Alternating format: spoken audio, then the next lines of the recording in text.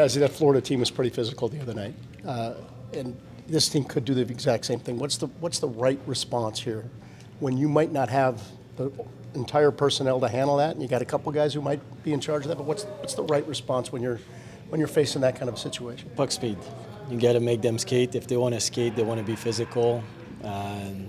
Our job is to move the puck as quick as we can, support the puck, and support each other, so close support all over the ice.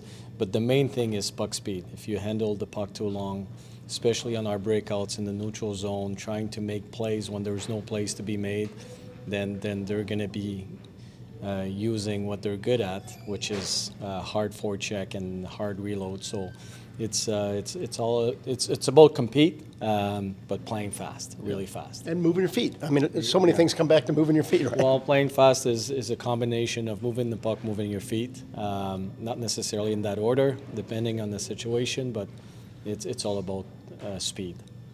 I want to ask you just a little bit about Ski, because this is his last road game. As a coach, how important are guys like that to what you're doing, especially on the road? Well, he's such a hard-working man, and guys respect him. First, he's a good man, and second, him as a professional, he's a hard-working guy. He knows his job. He does it perfectly. We're going to miss him quite a bit. Line up today? Because I'm going to give Jeff a break.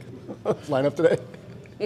Gonser, he's out, and it's going to be weeks. So it's Fix Walensky will play, and Jet will play tonight.